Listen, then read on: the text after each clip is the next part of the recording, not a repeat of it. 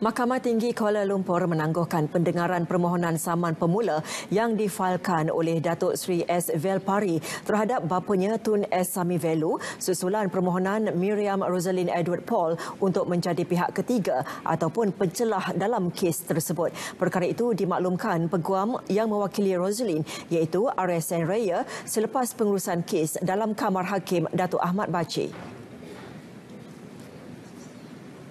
Jelasnya permohonan difailkan pada Jumaat lepas dan Hakim menetapkan 7 Januari depan bagi pengurusan kes. Pada 2 Disember lepas, Datuk Seri S. Velpari memfailkan saman pemula terhadap Tun Samy Vellu bagi mendapatkan perintah mahkamah untuk menentukan tahap kesihatan mental bapanya.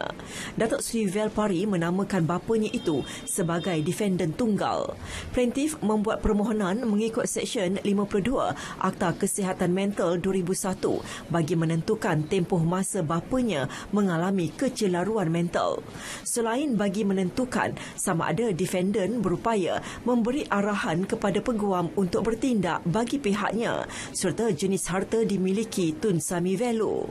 Sebelum ini, Rosaline yang mendakwa isteri kedua Tun Samy Vellu memfailkan permohonan interim di Mahkamah Tinggi Ipoh pada Mac lalu bagi mendapatkan akses tanpa syarat ke atas Tun Samy Vellu, selain memohon mahkamah mengeluarkan perintah bayaran nafkah RM25,000 kepadanya setiap bulan.